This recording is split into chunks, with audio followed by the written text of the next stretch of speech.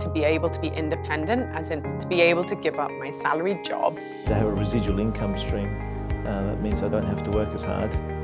I am investing for the future. I want to prepare for it and enjoy and have as many opportunities as possible for myself and my family.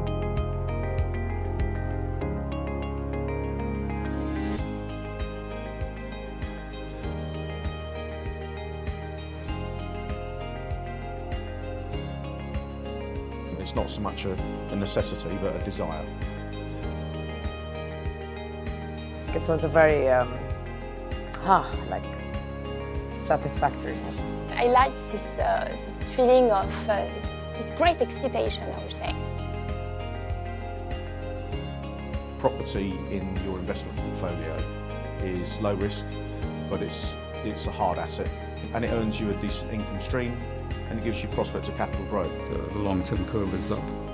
It's almost like a protection that you want, some form of insurance for your kids for when they start out in their own business and their own career, that they have something to fall back on or have a place to stay.